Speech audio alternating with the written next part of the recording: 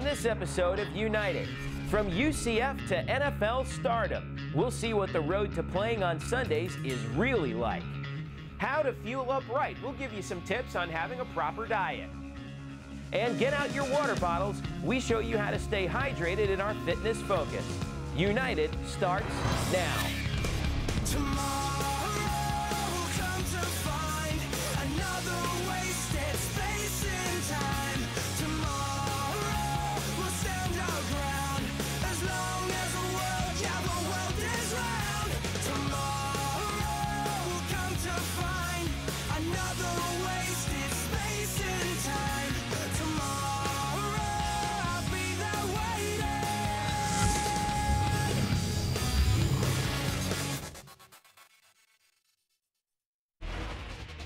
Okay, back here to United, Scott Adams with you as we're going to take some time now to hear from both Mike Walker and Darcy Johnson, two former greats there on the UCF football field, as they tell us a little bit about how their playing days for the UCF Knights paved their way into the National Football League. The scouting process entering the draft is crazy. From the training to the type of questions they ask you, from what they know already that you didn't even know they knew, to them going into your school, asking your coaches about you. It's a lot, man. They know every single thing about you. Making it to the next stuff in the NFL, a lot got to go into it. You got to live, eat, sleep, football. It's not as easy as you think. Don't think you're just gonna go and do 3 years in college and ball out and then just go to the NFL. Nah, it's not gonna be that easy. You gotta respect your coaches. You gotta respect everybody around you. You gotta be a good person, because you know just as much as NFL likes you, they're gonna talk to your coaches first. Because a lot of times, you know, those coaches that you coach probably coach with some of those guys in the NFL. Coach O'Leary came in and, I mean, he gave, you know, I consider tough love, you know. He just helped me grow as a man, you know what I'm saying? Just showed me when everything don't go your way, you still got to react with professionalism and as a man. I mean, I think the main part is when you set a goal to go to the NFL, it's school. I mean, it doesn't matter if you don't have the grades. That's the main thing. I know a lot of people who had a lot of talent. I grew up with a lot of people who was way better than me, a lot faster, a lot stronger, a lot bigger. I mean, it's a lot of misconceptions, but the one I have a problem with, I mean, people can talk about money and all that other stuff. The problem I have with, you know, a lot of people look at a football player and think they're dumb, you know what I mean? You got to be very, very smart to be a football player. You know, people will be in the real estate business, marketing, just a lot of different things they dip into. You know, you can tell that these guys have degrees and know what to do with them. Not everybody's going to be pro athletes. And I'm not saying that to knock their dreams, because if they want to be an athlete, they want to be a pro athlete, I'm always tell a kid, well, you work hard to be a pro athlete. I'm never going to, you know, try to tarnish or try to scare them and to not do what they want to do. But I am going to raise awareness with them and let them know that they have a backup plan. Like, I had a knee injury. I never knew my knee if it was going to be 100% healthy or not. Having that criminal justice degree gives you that security in your back pocket, that just in case, you know, I might mess my knee up again or it doesn't get back to normal. I always had that degree to fall back on it. So therefore, I would have be able to get a decent job. It could have been, you know, I could have gotten the NFL 1 year and been over it. I just put it all into, you know, trying to make it to the NFL. And if it didn't work out, you know, go look for a job. I mean, it's the same thing. You get interviewed, you know. Flex, plus 2.5, 17. You got orientation, which is the combine or whatever, and you get hired, which is draft day. And you go to work, you wake up every day. I wake up probably 6 o'clock every morning during the season, if not earlier. And I might leave the stadium at 5:30 at the earliest. And it's just like that. It's probably more work than a regular job. It's a high risk, high reward job, though. And I mean, I wouldn't trade it right now because I'm doing something, I'm playing the game that I love, and that's what I got. That's what I asked for, that's what I dreamed for, and that's what I got. Now, I'm gonna take the next step. There was Mike Walker and Darcy Johnson, two former UCF Knight players now in the National Football League. And when we come back here on United, we bring back Darcy Johnson to learn a little bit more about his way into playing on Sundays. That up next here on United. Did you know that drinking 20 ounces of water or a sports drink 2 to 3 hours before exercise and about half as much 15 minutes before exercise will help to ensure your body avoids dehydration? Stay tuned to United's Fitness Focus later in the show.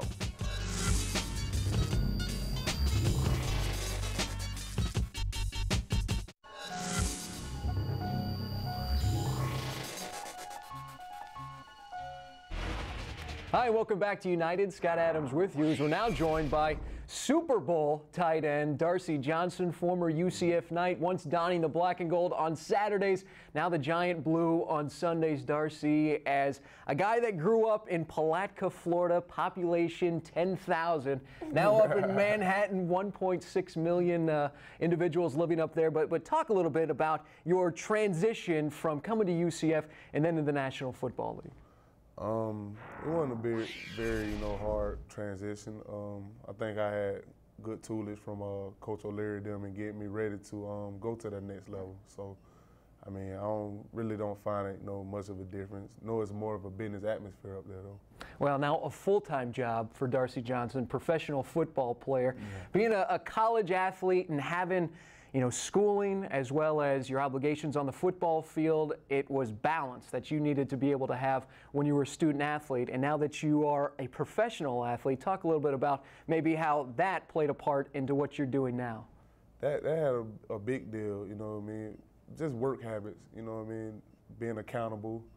I'm married now, so I got to be accountable to her and just take care of my responsibilities. And I had to go from, a young man to a man. So this experience, helped me out tremendously. So now suiting up on Sundays there in the National Football League, people always are curious what it's like to be able to run through that tunnel in East Rutherford Stadium and any NFL stadium. What's that been like for you? A dream come true. I was just wanted this my whole life, and just to get the opportunity to go out there and look up and see the fans and hear people saying Darcy Johnson, I mean, just a dream come true. I just thank God every day for it. Darcy, undrafted free agent, your first game in the National Football League back in 2006, suiting up against the Washington Redskins. Give me a little bit about what was going through your mind prior to that game getting underway. First of all, I got a call on Christmas Day that we moved up to the varsity team and from practice squad. So best Christmas present of all time. I mean, I was happy, man, and I did look at it as the best Christmas present of all time. But first game, watching the Redskins, do or die game to get into the playoffs, and they moved me up, and I thought I was just going to go stay on the sideline, be behind the tight ends, and don't do nothing and stay under the radar. But they threw me in. They threw me in on offense, and I ran a couple of routes. I didn't catch no balls, unfortunately, but I blocked for Tiki Barber, team rushing record right now that still stands. So I felt good. I got an opportunity and I made the most of it. And I was just proud of the fact that I was part of history with Tiki, his last game as a Giant. Darcy, only 8 individuals out of 10,000 high school football players will end up into the National Football League. Talk a little bit about your dedication, your work ethic into getting to where you are now today. Just a lot of hard work. Of course, I wasn't drafted. I was a free agent, so I knew going in that I had to work harder than the draft picks to get a chance to be on the team and to make a name for myself. 32 teams passed over me, and I just go out every day and try to prove them, right and wrong in a sense. So I just go and work hard. A lot of dedication. You got to be committed, and you definitely can't be a quitter. And being at UCF, had a chance to quit. A lot of people quit. I stuck with it, and that experience is going to help me forever. Of course, and UCF, there where Darcy graduated 2005, criminal justice major, as now you have both your skills on the football field as well as life skills to take beyond after that football career is done. Yeah, I grew up in a, rural neighborhood. Had a lot of friends now that ain't having the chance and the opportunity to do what I'm doing. And I see, you know what I mean, what that side of the bridge can do for you. And I just want to go a different way and help people to go a different way. So that's what a criminal justice, you know, mainly why I want to do that. All right, Darcy, final question here for you. Plenty of youth there, out there, and one of the things that we'd like to ask some of our athletes is what's that one thing that you can go ahead and maybe instill into the minds of some kids today to be able to continue to work hard and get there? You might come to the next level like you have with the NFL. I just want to let the kids know that, first of all, you know, if you got a parent, you got a grandmother, anybody that's taking the time to bring you up, and I mean, everybody's not fortunate to have a mom and a dad. So when your elders talk to you, listen. Okay. I mean, that's the big thing. You know, I try to emphasize to kids is listening, because listening just helps out tremendously. And I mean, most of the people that's taking care of you, they're not going to tell you anything wrong. So you listen to them, and everybody got their own little way of telling you the right thing to do. So just listen. All right, Darcy Johnson, number 84 for the New York Football Giants, a former UCF Knight. And when we come back here on United, we'll have more. Stay right there. Before the break, it's time for our United trivia question. What temperature range does the National Athletic Trainers Association recommend water or sports drinks be kept at for drinking during exercise? Is it between 35 and 40 degrees, 40 and 50 degrees, 50 and 60 degrees, or 60 degrees and above? We'll have the answer in a moment.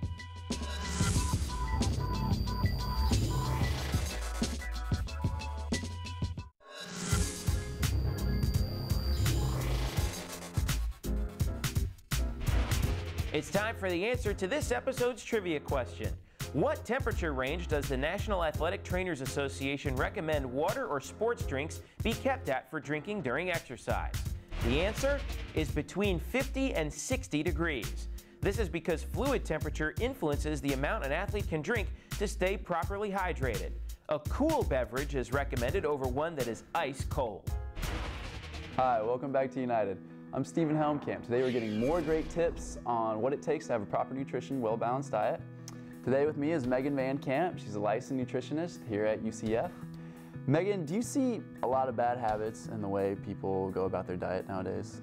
Well, I think we all have bad habits. Usually they are centered around too much sugar, too many added fats. But one of the things I see most common in people who are active or exercising more is that they overestimate how many calories they're burning when exercising and then underestimate how many calories are in some of our foods. So a lot of people are going to exercise for maybe an hour, burning 300-400 calories, but then saying that they deserve ice cream or they deserve cookies or a latte, and then they're exceeding the calories that they just burned.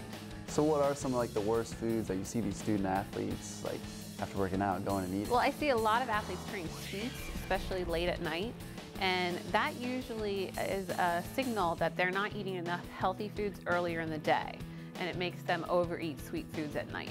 So what are the best ways to eliminate eating these sweet foods and getting your healthy foods? Number one would be make sure that you have breakfast in the morning, eating a nice balanced breakfast of whole grains, fruit, and low-fat dairy within an hour of waking up, making sure you eat regularly throughout the day, not skipping meals, and then of course having healthy alternatives around at nighttime, such as whole grain sweetened cereals, some low-fat yogurts, some fruit, healthier things that you can eat at nighttime.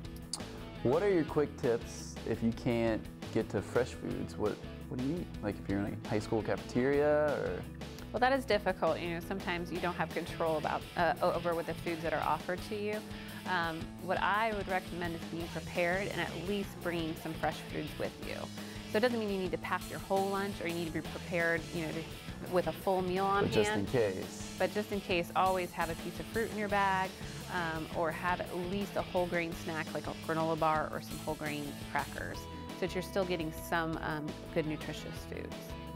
Well, being that there's a lot of college students around, is fast food or fried food ever okay? Sure. We don't say no to any food. Basically, every food can fit in a healthy diet. It's just how much and how often. So I always just recommend that an athlete improve upon what they're currently doing. So fried foods are not at the bottom of the pyramid, meaning we don't recommend it be a basis of your diet. So if you're used to eating out, eating fried foods or eating out at fast food restaurants 4 or 5 times a week, just try to cut it down to 2 or 3, and that's going to be a big improvement. Megan, if you happen to wake up at like say 2 or 3 o'clock in the morning, what's the best source of food to eat at that particular time, healthy-wise? Well, for my student athletes, some of them do need to wake up in the middle of the night to eat because they are so active throughout the day and so busy throughout the day that they can't get the adequate amount of calories and protein. So for people that are not getting their adequate amount of calories and protein in through the day, I recommend that they have a healthy snack that has a little bit of carbohydrate and a little bit of protein. So an easy one would be a peanut butter banana sandwich. That's when some of my athletes use a protein shake, or you could do something like a trail mix or a bowl of cereal. So, but say like they are getting enough calories, enough carbohydrates, but sometimes you're still hungry like late at night. Yeah. Would you still want to do the carbs and the protein and stuff? That's when I would turn to during the day, looking at what you're eating, because if you're still hungry at night but you're getting adequate amount of calories, you might be missing out on some key nutrients that you're not getting. So it goes back to making sure that you're getting the right amount of fruits and vegetables and whole grain to satisfy the nutrients that you need. Well, great. Megan, thank you so much for coming by and talking with us today. Thank you very much. Thank you for watching United. Stay tuned for more. Hey, this is LT from 101.1 WJRR. You're listening to the best sounds of area music. UCF Athletics, Access Magazine, and WJRR are proud to support local artists. And it's on with sunset in this room, the dog shaped after you into a solitude. Let New Orleans take these blues away.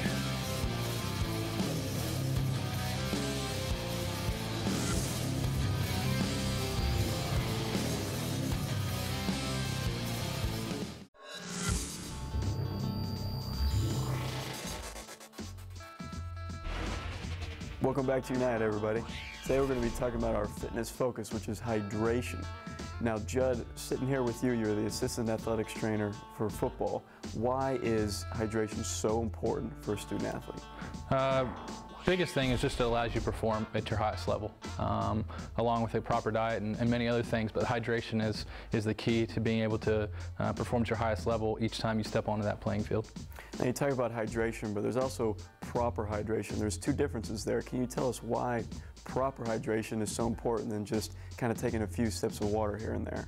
Well, I think it's important for student athletes and people that are just active in general, as opposed to just your normal average person that's not very active.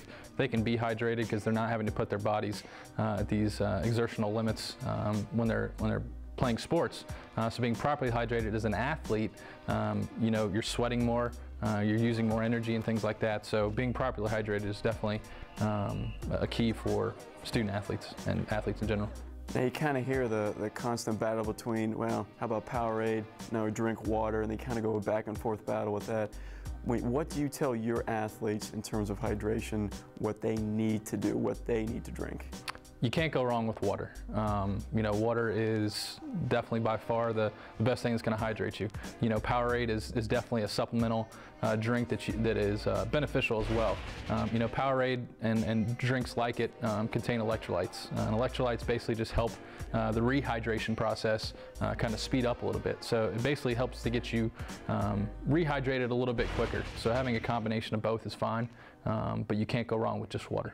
Is there a better or more specific time of when maybe an athlete can drink Powerade or maybe should drink Powerade? Typically, you know, 2 to 3 hours before competition or before they're going to be playing or practicing is a good time to do that. And then as you get a little bit closer to that playing time, you know, making sure that you drink enough water. You know, typically with the Powerade drinks and things like that, you know, 17 to 20 ounces, so just a normal bottle of Powerade, and then, you know, a 16 to 20 ounce bottle of water, you know, maybe 20 to 30 minutes prior to activity. You don't just want to just drink water when you're thirsty or drink Powerade or any type of other drink like that when you're thirsty. I mean, should you drink a lot of water the night before the game, pre-game, and, you know, during game, how much water should you be drinking? The thing that we preach to our athletes is pre-hydration. You can't wake up in the morning or wake up in the afternoon or whatever and have that event and be able to think you're going to be hydrated just an hour before by drinking some water. The hydration process takes place many hours prior to your activity. So, you know, our football team, you know, we do most of our workouts in the morning. So we definitely preach to our guys that you need to drink the night before. That's when you're going to be hydrated for the next day. You know, if you try to drink when you're thirsty, you're already dehydrated. So that's definitely a sign of dehydration. Joe, that's a good point about hydration. How does a student athlete necessarily know when he or she is being dehydrated by a lack of fluids? First sign is thirst. If you're thirsty, you're already dehydrated. So that's the important thing, to make sure you're drinking throughout the competition or the practice or whatever it may be, to make sure that you stay hydrated the entire time. Once you become thirsty, that's definitely a first sign of being dehydrated. From there, dizziness, headaches, you know, kind of getting a little bit of confusion going on, and then obviously all those things can lead to heat cramps and things worse than that as well. Now, a lot of times you hear coaches that's kind of banning carbonated or caffeine products like soda, those type of things for an athlete, because they say it decreases your performance. Is this true? It is true in a sense. Caffeine is a diuretic, so it makes you urinate more, which dehydrates you. It takes fluid out of your body and doesn't allow fluid to stay in. So I think that's the big thing that coaches probably pay attention to when kind of banning caffeine or carbonated drinks. And the other thing is just the amount of sugar that's present in them too. It doesn't allow for good absorption of water, and that's what you need to stay hydrated. Well, Judd, thanks for stopping by. I appreciate your time. I'm Mike O'Donnell for United. Thanks for stopping by, and we'll see you next time.